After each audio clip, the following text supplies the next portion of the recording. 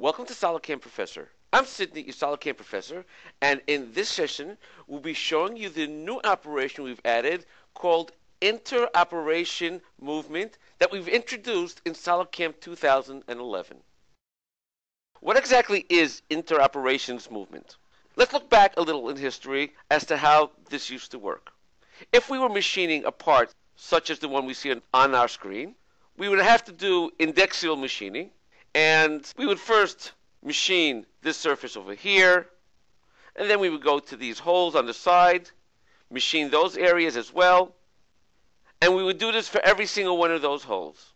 Now, the movement in between these areas and this area, and as well this area to the next hole, would be on a 5-axis machine. It would go all the way up to the top to a safety area, then spin around to the proper position, and then come back down to the hole.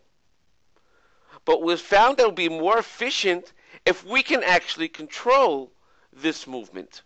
So I can machine, say, this surface over here, and then go up only a certain amount and use a 5-axis simultaneous movement to get to these next areas.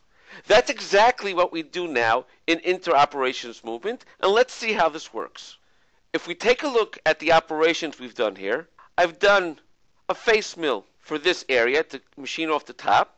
After that, I've done a milling operation for these holes over here, as well as this hole over here, this hole over here, and last, this hole over here. So now what I've done to deal with the movement between each one of these is I've used what we call an inter-operation movement, as I've done over here.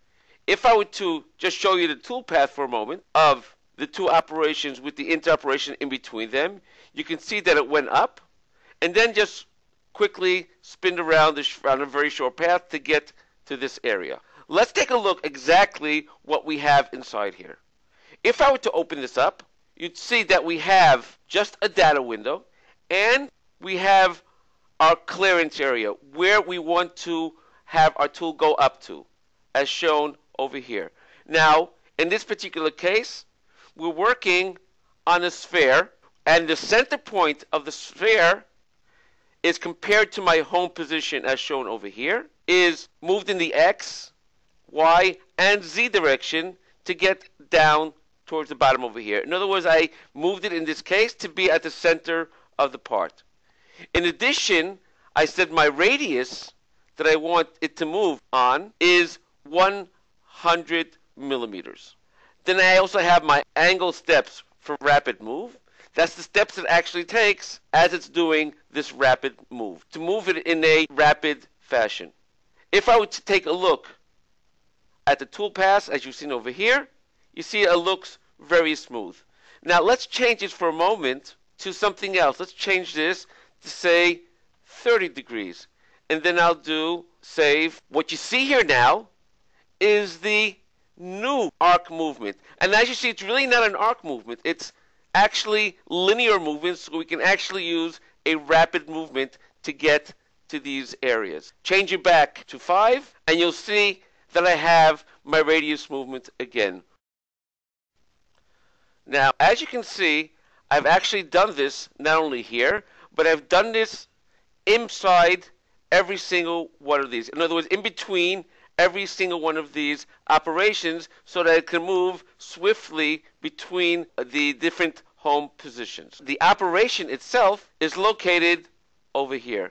By clicking on it, it opens up the field, and I can add it wherever I want. Let's take a look now at the entire simulation of this part. As you can see, our first operation machines the very top of this part. Now, let me just slow this down, and I'll start running it through the next operations. As you see, the tool moves around to that area, switches around to each one of those areas, and as you saw, it just spinned itself around. We'll run it again, cleaning the top, arcing around to each one of these areas, and this is a lot more efficient for machining our parts. Thank you for joining us on SolidCAM Professor. Take care and have a nice day.